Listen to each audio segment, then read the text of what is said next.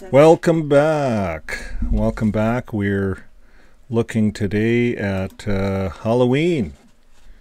Well, Halloween is one of these things that many Christians, many religious people are out doing Halloween this time of year. But Jehovah's Witnesses are not doing Halloween. And not all Christians do it. Some do not get involved in Halloween. And we're going to take a look at why. Now, if you see the steam coming beside me, it's because it's coming out of this cup.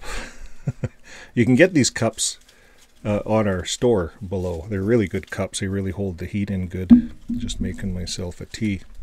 Okay, well, we're going to get right at it. Let's look at Halloween. Here's the Jehovah's Witness website. Is Halloween really for Christians? Find out. And of course we get into all the ugly stuff about Halloween, the truth about it, you know, how it's celebrated and other things. They explain where it comes from. They focus really on the witches and stuff like that, but we're going to talk about this in a bit. It's not that scary. Although Halloween has been viewed as American holidays, they say many newcomers, however, are unaware of the pagan origins. Now, just so, get on the screen here, just so everyone knows, the wedding ring has a pagan origin. Showers, baby showers, best men, all kinds of things. The wedding festival. The tying of the hands, you know, that's a Celtic pagan tradition. That's where the wedding ring kind of, you know, it all came from the Romans, the Celts. The Romans took over the Celts. Now, I'm going to show you something here. My hat is from Ireland, and you can't get that in the store, but that's where the Celts are from, Ireland, and they this time of the year they believe that the veil was lighter, and it was time of year in the winter when a lot of people died because of the cold weather, so they were dealing with death. How do they deal with death? So they were giving gifts to ward off any bad spirits. And that's kind of where it all started. The Halloween came into the Romans. The Romans conquered the Celts, and they introduced the All Saints' Day. They had another holiday in around the same time of year, the Romans. So what do we do today with Halloween? Well, Halloween today is in the late 1800s. There was a move in America to mold Halloween into a holiday, more about community and neighborly getting-togethers than about ghosts, pranks, and witchcraft. And at the turn of the century, Halloween parties for both children and adults became the most common way to celebrate the day. And the parties focused on games, foods, and the seasons and festive costumes. So parents were encouraged by newspaper community leaders to take anything frightening out of Halloween celebrations. Because of these efforts, Halloween lost most of its superstition and religious overtones by the beginning of the 20th century. So we'll just take you back to the Jehovah's Witness picture here. And that's what it displays. It displays some kids, families involved. They're all going out Halloweening and dressing up. So we're going to take a look at this. What benefits? And that was the thumbnail. Benefits. What kind of benefits do we have with Halloween today? Is there some benefits? So that's what we're going to take a look at, and then we'll take a look at a couple of scriptures to see what the Bible says about Halloween. Okay, so let's look at the psychology of Halloween. Halloween, and I'll pin these articles. Now, Halloween also gives us the opportunity. I'll blow this up if I can. There it is. So Halloween also gives us the opportunity to wear what we can't wear and yet be socially accepted. Because being socially accepted and dressing as we please without being judged is something we strive for in our daily lives. It is not a stretch to say that Halloween is psychologically beneficial to us in this regard. And furthermore, dressing up as our fears for Halloween allows us to confront them, while also revealing that we possess all of the traits we fear and shame in our human side. So what are some of the costumes? I'll get off the screen here. There's a lot of different costumes that people dress up. And this is a time that they can be someone that they admire, maybe Superman or something like that, you know. Here's some kids with butterflies, little butterflies. Maybe she wants to be a fairy. You know, here's kind of an actor-looking person over here. You can be like that. These ones here are, what are they? Walking Dead? I'm not sure. So you can be whatever you want to be. Halloween allows you to dress up. Look at these little kids. They're dressing up like superstars. And this one's like the Sesame Street, the little, you know, the guy in the garbage can. Oscar, yeah. So, yeah, Halloween gives kids a chance to be creative. And how many smiles did you see on the children's faces? So that's one of the things that Halloween gives you. Now, let's look at a little bit more of the psychology behind Halloween. Now, even if Halloween is associated with the issues that comprise of our fears, it has the potential to go beyond simply feeding our fears. It can even open the door to play and imagination. And approaching objects or elements that are avoided in daily life due to fears for entertainment purposes, and even making fun of fears in this way, can help children's imagination and creativity in a healthy way. So, for a lot of us ex-Jehovah's Witnesses, that we come out, we're actually coming out of a box. And we're coming out of this box, we're poking our head out as fearful, we're afraid, because this is real to us. You see, so these kids are trained that a lot of these fears aren't real. And, you know, sooner or later in life, some Jehovah's Witness approaches the kid and they say, you can't scare me with your Armageddon stuff. That's just like Halloween. You know, that's kind of what it is. So we learn to confront our fears, and we have to if we get out of the Jehovah's Witness organization, because we've been living in a box. So let's read a little further. When we look at the fears that surface during Halloween, we can see that the fears do not pose a threat at the time were expressed through the costumes and the masks. There's a psychological technique known as exposure. So we expose ourselves. So some people go on a Ferris wheel. They go on these scary rides, and then the ride's over and it's all over. You know, they face their fears. It says this method focuses on desensitizing people to their fears by exposing them to the source of their actual fears. So that's important. As ex-Jehovah's Witnesses, we have to be exposed to the source of our actual fears. So when we get out of the box, out of the Jehovah's Witness box, I call it the golden calf sometimes, we get out and we have to face our fears, and we have to find out who's the source of these fears. And when we find out that this was just all manipulation, it was all just a method of keeping us in the org, because when you have people fearful, you can control them. Even governments, even I use security companies because I had one. And advertising would be scary. That's how you sold security systems. Using fear. You control people. They make rash decisions. Okay, so Halloween takes that away. It takes the fear away. You know, security guy comes to your door. You're desensitized with Halloween. He says, oh, yeah, scary burglar. And the kid grows up and says, oh, I can be scarier than that. You're just giving me a Halloween trick.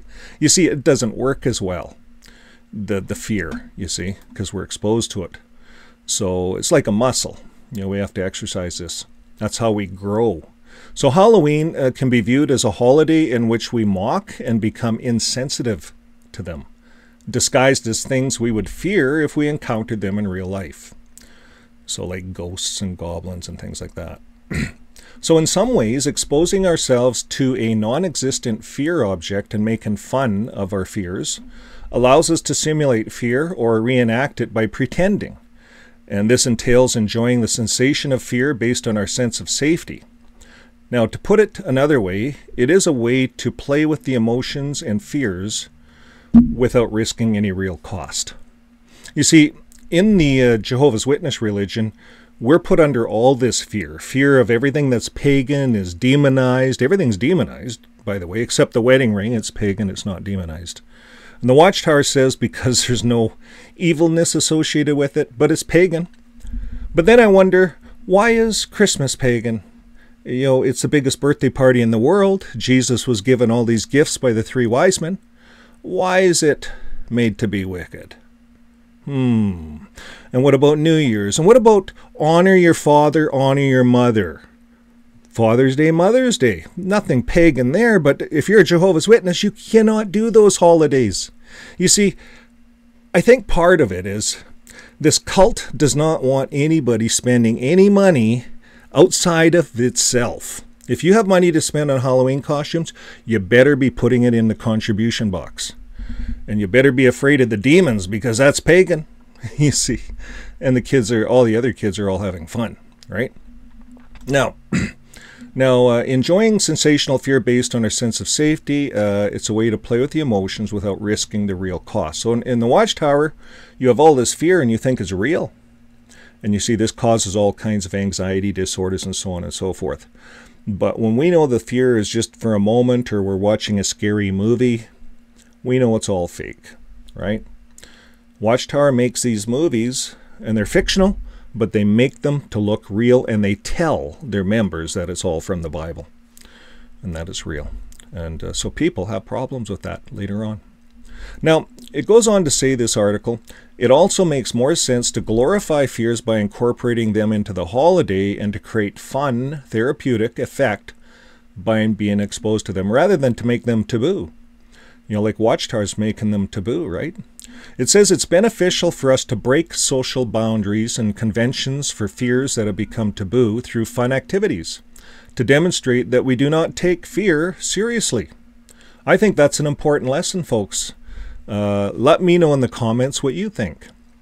So we don't have to wait until October 31st to have our fears teased by Halloween. We can simulate our fears and make peace with them by creating spaces for us to do so in our daily lives. Like getting out of the box, out of the Watchtower box, poking your head out. Maybe this year, go to a Halloween party, dress up, get involved, face your fears. It's just for fun. Now, we can help ourselves by incorporating the therapeutic effects of Halloween into our lives. So, end of article. I thought there's a lot of benefits. That article made a lot of sense to me. Now, you're asking the question, what does the Bible say about all of this? Well, the Bible doesn't say a whole lot. Doesn't say anything about Halloween specifically. But, it's not going to call demons and things like that in a good way. It all calls that negative. That makes us fearful of the demons, the goblins, or the monsters that live under your bed. Who knows? So face those fears, face the fears of the demons. This is all a facade put on by the Watchtower. They made everything pagan wicked, except the wedding ring.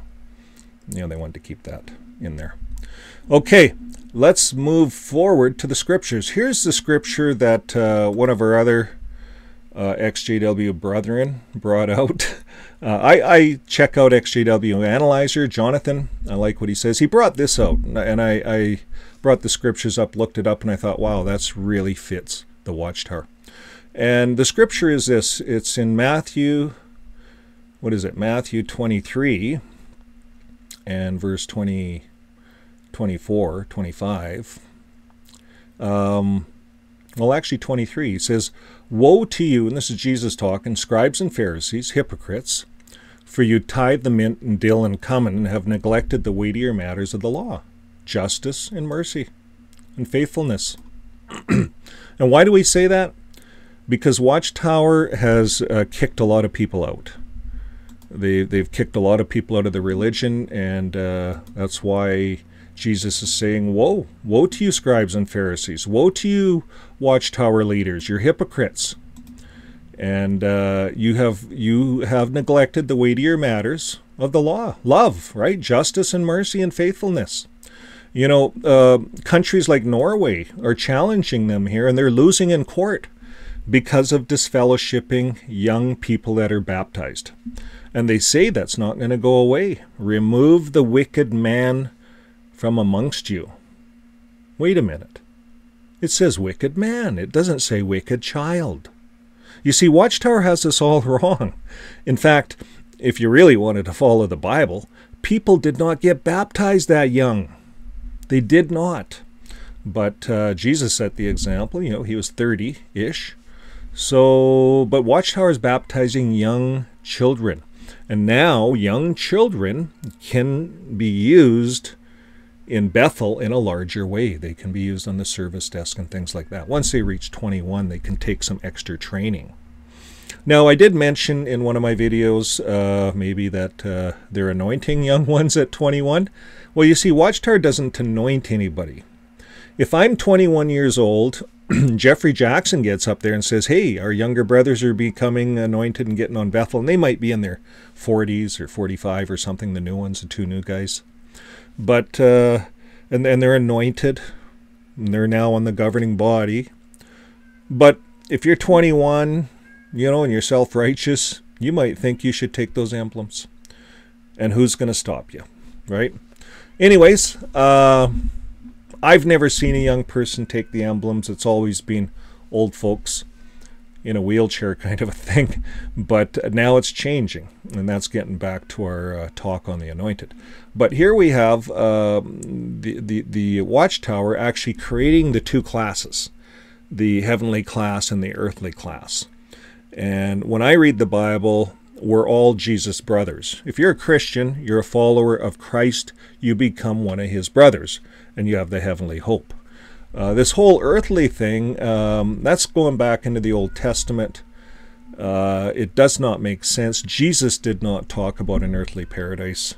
So this is a Jehovah's Witness fictional story. And they're going to grow it. And they are growing it. And we're going to show it a little bit more. But what have they done? They forgot the justice, the mercy, and the faithfulness. They're disfellowshipping young children. And it's not flying in the face of certain countries. The disfellowshipping, the shunning, and the secret elders book. You know how they're using that for their justice. And it's all secret, and they hold these secret courts, and they're not done properly according to Denmark. They're looking at this closely. And according to New Zealand, they're not apologizing for all the hidden CSA cases. And that's just one country, folks. One small country. Australia opened this up, the Australia Commission, case number 29. And there's no apologies, no payouts for what the Watchtower did to all these people. So what do you guys think? Woe to you, the scribes and Pharisees. Woe to you, Watchtower, you hypocrites. For you tithe the mint and the dill and the cumin and have neglected the weightier matters of the law. So they're looking at all these little holidays, the Halloweens, the Mother's, the Father's Day, and they're nitpicking at the people. But they have covered over the weightier things of the law, justice, mercy, and faithfulness. And have they been faithful? No. They have been changing and changing and changing their whole religion. This year we've been going over some of the changes, and now they're not calling it New Light, they're calling it changes or improvements. So they're admitting that they have been careless and reckless in how they have been managing the flock. So Jesus says, woe to you, scribes and Pharisees, you're hypocrites, you clean the outside of the cup. So they make the outside look clean. And if you cover up all the CSA inside, here's what happens. It says here in the scriptures, but inside they are full of greed and self-indulgence. And Jesus says, you blind Pharisees, first clean the inside of your cup and the plate, and the outside may also become clean. So, woe, he goes on, this is a really strong message. He says, woe to you, scribes and Pharisees. Woe to you, 11 governing body members. You're hypocrites, for you're like the whitewashed tombs, which outwardly appear beautiful, but within you are full of dead people's bones and uncleanness. You see, all the people that have died refusing blood transfusions, and they don't have it accurate. They're not correct on it. Jesus is about life, not about death. They even show that in a lot of their videos.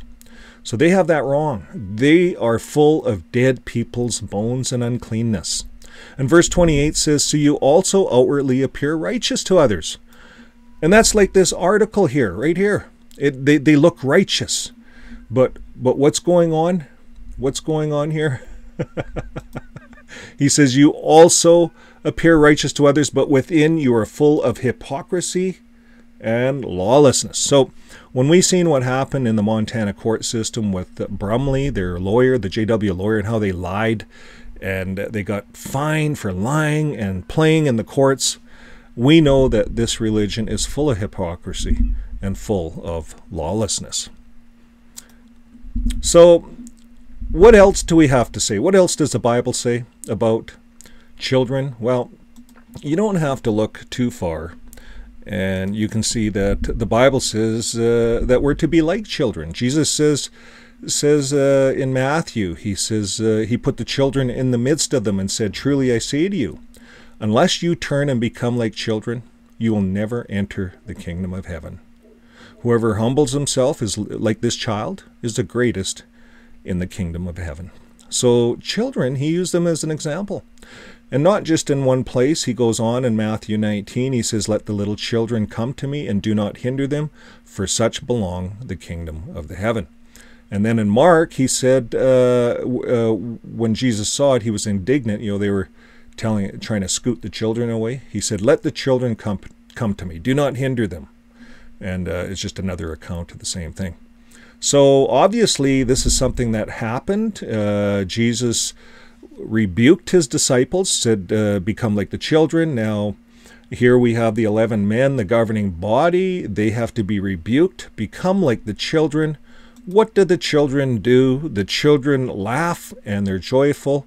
Well, blessed are you who are hungry now, for you shall be satisfied. Blessed are you who weep now, for you shall laugh. And Thessalonians says, rejoice always. Philippines, rejoice. Psalms, it says, fill yourselves with laughter and our tongue with shouts of joy. And isn't that what kids do when they're playing and getting ready for Halloween? They're getting their costumes ready.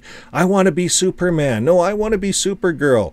And these are things that go on in a normal household, a non-Jehovah's Witness household.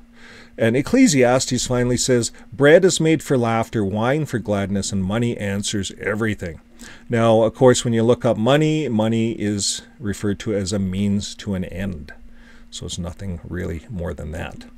So that's what the Bible says. It says that we should be like children. We should consume ourselves with laughter. And I think what the Bible's really telling us is to be just like this family. And I'm going to pull myself off. Just like this family, you got the kids, you got 3 kids, 4 kids, and the mother, and they all look happy. They're trick-or-treating, and there's nothing wrong with it. It's like the wedding ring. It's taken on a different meaning in today's age. It's not pagan. It's really about 2 people marrying and committing to one another, and a symbol of that commitment. That's really what the wedding ring shows today. So we can put aside all the pagan stuff. And Halloween today is about the kids having fun, communities getting together, neighborhoods getting together. They get to know each other. This is part of the love of neighbor. So a lot of religions do round this up to love of neighbor and a community program, just like I've presented today. They do not demonize Halloween. They do not demonize Christmas, New Year's, Mother's Day, Father's Day, Valentine's, and every other holiday you can think of. That is not the case. They look at this as a time of love of neighbor, love of family, joy, laughter, and happiness. And if that's the energy that you're getting, there's not a lot of, from what I'm seeing, there's no witchcraft, there's no demonism or consulting, crystal balls like JW.org makes us look like. It's not that. So my advice, if you're leaving the org, you're sticking your head outside of the box, it's fearful out there, because in your mind, you're programmed to believe everything out there is from the devil. And go to a Halloween party, test your fears out, find out that this is just a bunch of people having fun. Okay, well, that brings an end to the program today. And like I say, keep living your life with love.